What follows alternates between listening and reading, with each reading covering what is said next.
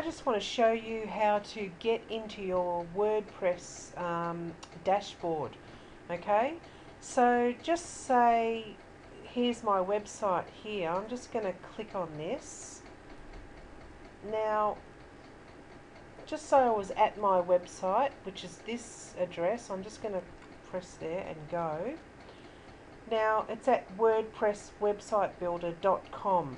Now I'm in the website, but I want to get into the dashboard. So all I have to do is go up to the top and press WP admin, right, and press enter. Okay. Now I've already signed in, obviously, but it usually would ask you for your name and password. So I'll go over to this website. This is a different website, see, different name, but it's made on WordPress, so I'll do it again. WP-admin, and then press to go there.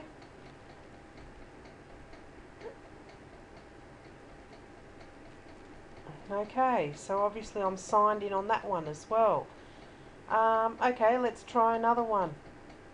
So I'll go to a different website, www.fillyourmoneybox.com. There we go, we'll go there.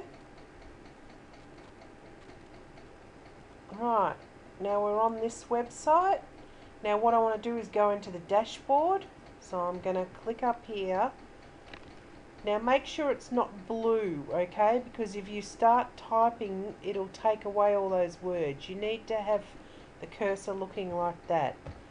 So I go WP-admin.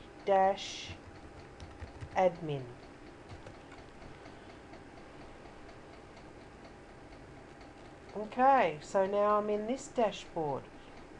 Now all you need to get in is your username and password, and that would be the one that when you installed WordPress you would have had to make up a username and password, so that would be the one to get in. Alright, I hope that helps everyone get into their dashboard. Okay, see you later.